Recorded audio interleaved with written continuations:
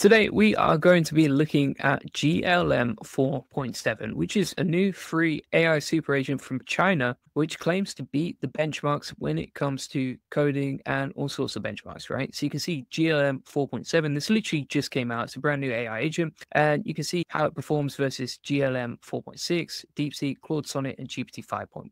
Now, additionally, you can actually see how it performs versus Gemini 3 Pro. So these are the benchmarks, and we can test how it performs side by side today in a bunch of tests, as you can see, which we'll come on to later. So we've got, for example, like Kimi K2, Deepsea, Gemini Pro, Claude Sonnet as well, and it's actually right up there. Now, the amazing thing about GLM 4.7 is that you can actually use it for free, right? So if you want to get access to this, you can get access at chatz.ai, as you can see, and then just make sure that you have GLM 4.7 selected here. And I'm going to be comparing it against Gemini, which is their latest model, just seeing which one actually creates the best outputs, right? Which one performs the best, etc. And we'll test it out with a bunch of prompts today. Here's the first coding battle that we're going to test it with, which is build a 3D voxel art scene in a single HTML file. We'll test it on Google Gemini Pro. Just make sure you have Canvas selected. And then we'll also do the same thing inside GLM 4.7. You can upload files as well inside there, and you can use the search feature if you want to search as well. So it's beginning to build that out. As you can see, again, I'm not on the paid subscription or anything like this. I'm using it for free, and we'll compare it against Gemini 3.0. If you have any questions about this as we go along, feel free to ask. But China has dropped something really big here. This is a brand new model, GLM 4.7, that claims to be many other AIs in many of these tests, right? And today I'm going to show you exactly how this new Chinese AI actually works,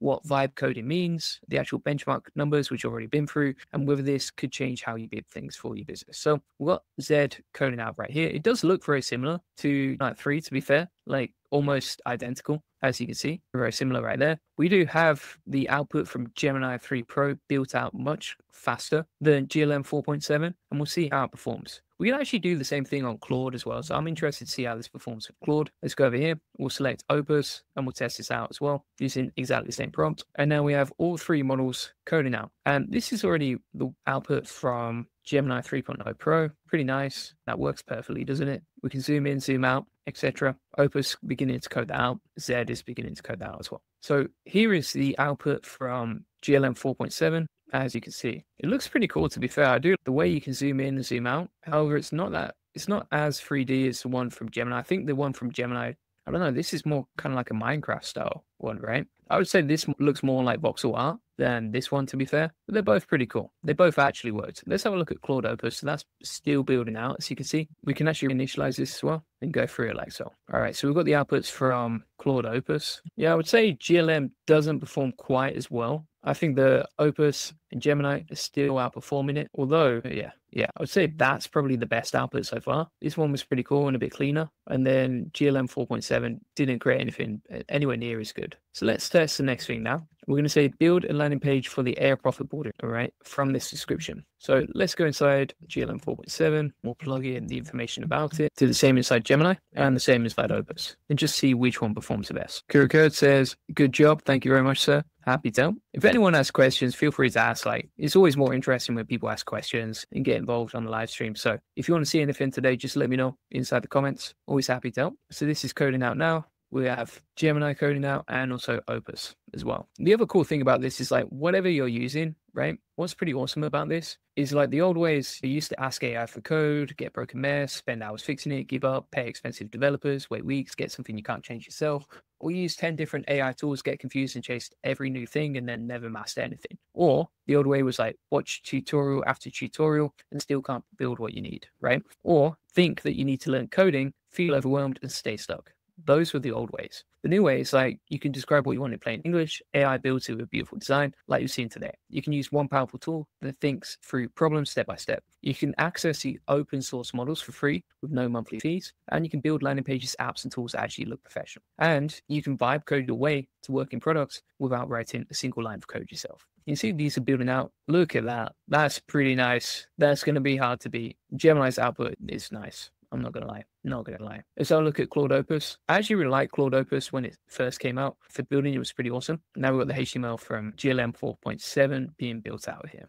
What's actually crazy about this is if you have a look at the benchmarks here, right? GLM 4.7 for Amy Maths is scoring 95.7. right? Whereas Gemini 3.0 Pro is scoring 95. So on the A test, this free Chinese model that's open source, GLM 4.7, is actually winning, right? Pretty amazing right there. And some people say these Chinese AI models can't compete with American ones. And this is what surprised me the most. If you look at the actual numbers from the official benchmark tests, like we just did, GLM 4.7, 95.7%. Gemini 3.0 Pro, 95%. Claude Sonnet 4.5, 87%, right? So let's have a look at Sonnet, 87% over there, right? And so GLM 4.7 beat them both. Let's have a look at HMMT. So if you have a look here, HMMT on the benchmarks, GLM 4.7 scored 93.5, whereas Gemini 3.0 Pro scored 93.3 and Claude Sonnet scored 81.7, right? So on the maths tests, GLM 4.7 is winning. Now, to be fair, Gemini still wins on the other tests, but the idea that Chinese AI can't compete, well, that belief is gone, right? And the right belief is that competition is good because more options means better tools for all of us, right? So let's go back to GLM 4.7 now. This is the page. It looks super nice. We can actually share that with people as well. So we click on the share button here, we'll copy the link, and let's go over to GLM 4.7 here, see what it's like. Pretty nice landing page, right? I could actually use that. It's written nicely. It looks pretty cool. It's got some nice designs. It's super clean. It is a little bit basic, to be honest. That's the only thing that I would improve here. Everything else looks pretty cool. If you have a look at Gemini's output, I would say that still looks better. And if you have a look at Opus, pretty similar to Gemini 3.0 Pro, but I still think Gemini 3.0 will probably convert better, just based on my feel. I can usually tell just by looking at the page which one I think is the nicest, and I think this is definitely the nicest so far. So let's try another example here. I do think that Gemini's won on both tests so far. Let's try one more. So we're going to say generate a working Tetris game in one HTML file. Run this through Gemini as well as GLM, and we'll test it on Opus too. So I think Opus and Gemini are still leading when it comes to coding. If you want a free alternative, then GLM 4.7 is pretty good,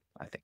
That's actually replying in Chinese. Why is it replying in, I don't know, but I've actually prompted in English, but it's come back in Chinese. But okay, we'll wait for that to code out. We've got Gemini here coding out too, and Opus too, and we'll see what we get back in a second. Now, let's have a look at the testing framework here. This is a framework that I've used today to test GLM 4.7 against Gemini and Opus, right? It's the same method you can use to evaluate any AI tool. I call it the VIBE method, right? Which is Visual Intelligence Building Engine. V, verify the claims. Don't believe the hype. Just test it yourself with real prompts like you've seen today. Then you're going to investigate practical uses. So forget the benchmarks for a minute. Can it help your business? That's the main thing, right? So could it build landing pages? Yes. Can it code out tools? Yes. All right. And then build something real, not a toy, not a demo, something you'd actually use, like the landing page for the AI Profit Boardroom that you've seen today, right? And then from there, just evaluate the output. Does it look professional? Does it work? Could you show it to a customer? That's what you want to test today. And we've tested a bunch of things that look really cool. If you want a full 30-day learning path, I've got it inside the notes from today. That's inside the AI Success Lab, link in the comments description, completely free community with 40,100 members. And inside the classroom here, you can learn exactly how to use this stuff, right? So if you go to December 2025 notes, you can see all the latest updates, and you've got the notes on GLM 4.7 over here. So we've got Neon Tetris. That's actually not showing anything, so that's totally failed on this move. Gemini is working perfectly, I think. Oh, no, it's not. Look at that. It's just disappearing. You can't. It's just dropping down the bottom. All right. Let's have a look at Opus, see if hopefully this works, but you never know. Oh, this is pretty cool.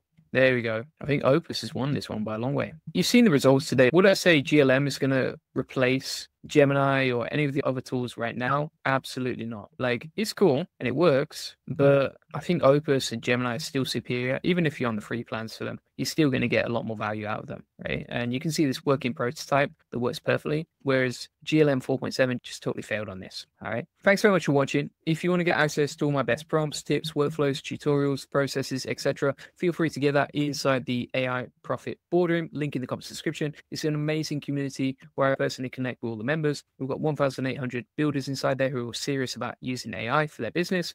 You can see inside the community here, you can post questions, get help, get support, comment on other people's, lurk in the shadows if you need to, and you can just connect with loads of cool people. You can also get this map where if you're in a local area in the world, let's say you're in some random place like Chile, right? You can actually meet people in your local area just by going on the map and finding out who's in your local area, as you can see, right? So for example, let's say you are in the UK, right? In the UK, you can see all these members that are all over the UK, and then you can DM them and say, hey, you want to meet up? Should we get to know each other? Or you can just jump on a Zoom call with them online, like you see here. So Matt is based in Manchester. We've got someone in Ultra as well. So Stefan, right? And so you can meet people on the map here, and it's still private because the radius is like 10 miles. So you don't really know where people are. They're within the local area. And then you can DM them, jump on a Zoom call, maybe meet up in real life. And it's super easy to connect with people, right? Also, inside the classroom, you get all of my best automation. So if you've never used AI before, you don't know where to start, just follow the 6-week roadmap here that takes you from a complete beginner to learning and mastering AI. Also inside the classroom here, you'll get access to my latest S&P updates, which are dated, so you know exactly which ones came out recently.